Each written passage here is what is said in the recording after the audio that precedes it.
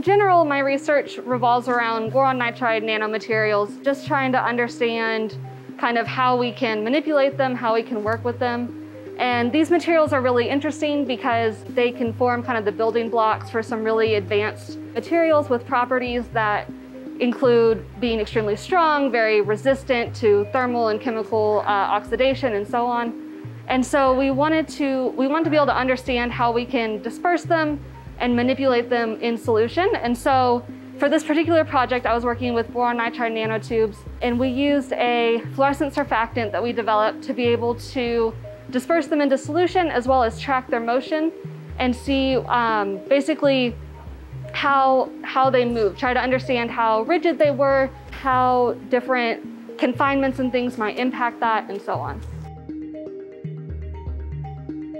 The original things we saw were these teeny tiny little dots, because one of the biggest things we had to overcome was figure out how to get actually long tubes into solution. We could get pretty small ones in at first. And so I remember the first time I saw one that actually looked like a tube floating through solution, I was so excited I ran into Dr. Marti's office.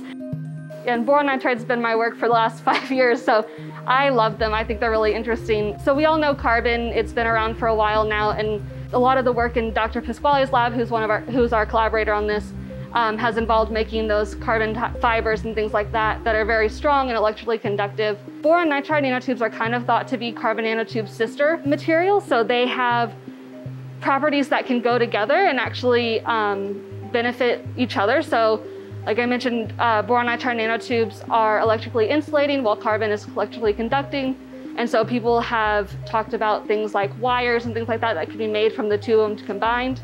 But they're also much more thermally and chemically resistive than carbon is. So a lot of the applications that I've seen people kind of working towards is actually working with NASA to bring these things to space and use them as some sort of shield or things like that from radiation, from heat, and so on. And so there's a lot of really interesting applications that we just need to kind of get a better idea of how we can manipulate these to produce those larger materials from them.